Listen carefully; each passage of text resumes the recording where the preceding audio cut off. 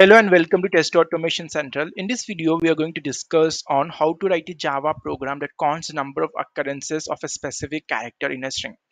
For instance, we have a string hello and we want to know the number of occurrences of character L, which is in this case is 2.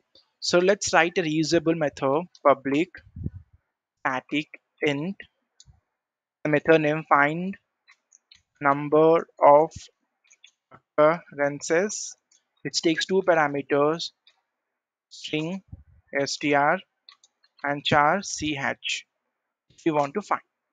Now let's convert the string into a two char array, that is array of char. Write char of array is equals to str dot two char array.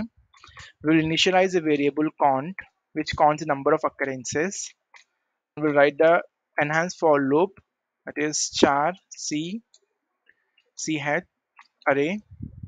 And now write if condition if c is equals to ch, the character which we want to find the number of occurrences, and we will count increment the value by 1, it is count c plus plus. Now let's return the return count.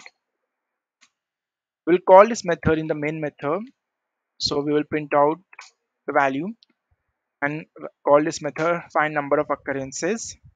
We'll pass string hello world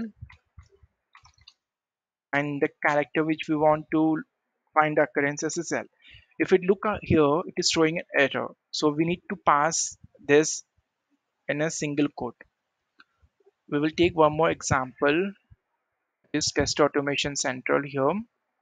For this one we will take the character P. Now quickly run this program.